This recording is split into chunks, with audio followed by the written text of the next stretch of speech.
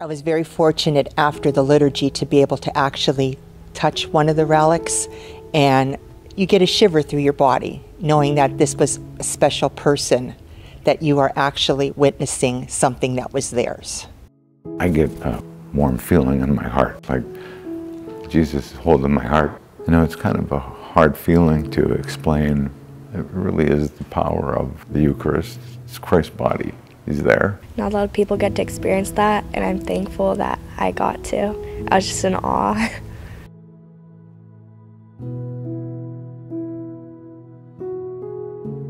Blessed Carlo is pretty well known in these days. A young man who died in 2006 from leukemia.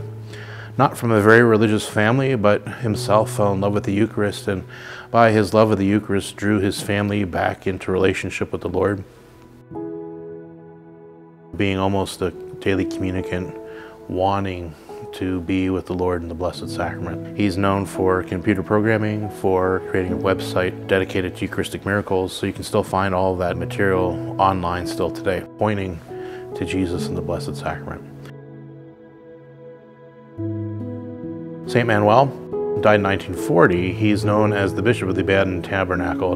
When he was first ordained and sent his first assignment, he found no people, a dilapidated church, and the Lord abandoned by himself in the tabernacle. And he reflected once about all the sorrows that were in the tabernacle, the no room in the inn, the being abandoned by his disciples, being betrayed, all of that sadness present. And so to be devoted to the Lord, he desired to be physical closeness to the Blessed Sacrament, to the point where he said that when he died, he wanted to be very close to a tabernacle. And so again, his life, a life of devotion to the Blessed Sacrament, again, meant to point us to Jesus in the Blessed Sacrament.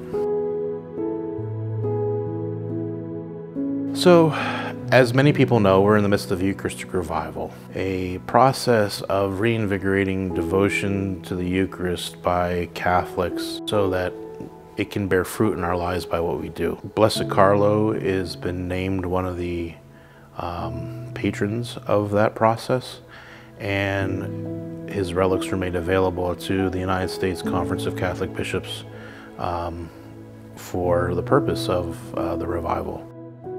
The relics that were here at school today were first-class relics, which means that they were parts of the remains of St. Manuel and Blessed Carlo. In addition to first-class relics, we also have in our tradition second-class relics, which are anything that the saint used regularly, like maybe a habit, for example, if the person was religious, or possessions, that sort of thing. Then the third-class relic is any object that is touched to a first-class relic. It's a way of having that sacramental, that physical object to keep with us and to guide our private devotion. So while we may not have the first-class relic or the remains of the saint with us all the time, we have that object that is touched them. Veneration of relics has been part of our customs since almost the beginning. Our finding value in relics stems from the days of the persecution of the Christians in Rome, where they hid in the cemeteries and they celebrated Mass on the tombs of the martyrs. And so it then became a custom to make sure that the relics of martyrs were in the altars where Mass was celebrated. It's not just limited to the martyrs anymore, but to the saints as well. And so the idea of being close to the saints, physically close to the saints, has been with us since the first days of the Church.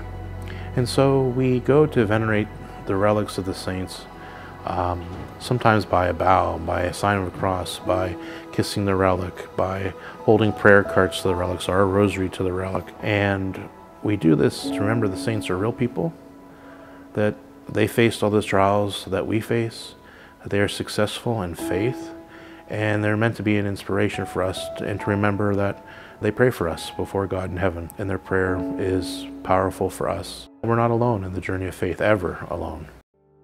Last year we did bring the presentation of the miracles that Blessed Carlo had accumulated down to our parish in Meadville, and so that first got me interested in, oh wow, even a young teenager is able to find out all of this and spread the word. And he was the same age as me. I was born a few months after him. He was. It was just really interesting to find out that then a relic was coming up here and that there would be a presentation about more miracles. So of course, my mom really wanted us to come and see it, and we said, yeah, let's go. I think anytime you can be in the presence of relics that are truly from that individual, there's nothing that can replace that, and it's something that we don't see as much, especially over here in the United States. I just have to say it was very moving to know that a piece of somebody was here present for the student body to witness. You know, Blessed Carlo is a challenge to me, because very often I end up being the guy who's down on technology and saying it's all in the way, you know, put your phone away, that sort of thing. I think he shows me that the new evangelization is one that uses all forms of communication. So I should probably not be so hard on technology in my own life. I'm an artist, and I'm also kind of a computer nerd, so kind of both go along with the saints. I can use my art to express my emotions and my beliefs, how I feel about things, and just spread positivity through my art. And what I want to go into is cybersecurity, so I can use that to really prevent any hate that's going on and really use that for good and use it for God.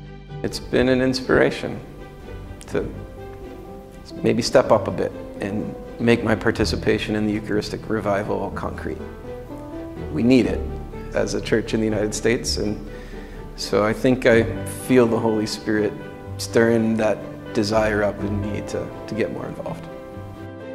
Carlo Acutis, I've had the opportunity to do some research into his work, and being able to personally learn more of the Eucharistic miracles has really deepened my own faith. And with that opportunity to learn more about historical miracles, I've been able to then use those examples in the classroom and introduce the students to the presence of Christ in the Eucharist in a very tangible way and a very scientific way, which has been a tremendous support for not only my faith, but my students. 2.5, 3 years ago when I put this together, I had already dedicated this kind of to Blessed Carlo, was talking about Blessed Carlo, but at that time people weren't even really talking about him. And now the relics are here. It's his actual heart, just like it's, you know, Jesus' heart in these miracles. And every time I give the talk, I feel like I share the platform with him. But this time, I felt that in a more powerful, palpable kind of sense. It was just an incredible experience to actually give this presentation with the relics here and to venerate them. Did you see the end where people raise their hands? Isn't that awesome? That's my favorite part. Every time, anywhere from 2/3 to like about 90% of people say that their faith increased. I love that. Any person can do good things for the world. And no matter what age you are, that's something really important to hear, but I also think it was particularly important to be reminded that even at the age of 15, with the example of Blessed Carlos, you have the power to do good in the world. You just have to trust yourself and let yourself do those things. For the students, I really hope they learn from Blessed Carlo that they too are not just called to be saints, but they can become saints. Having him so close to my age and what he likes that I like, PlayStation and web design, it just kind of shows me that you don't got to be like some priest or cardinal. Even I can be something like to God and have a connection with him, just like he did. We have the opportunity to have a relationship with God himself, with Christ himself in the Eucharist, and that is eternal.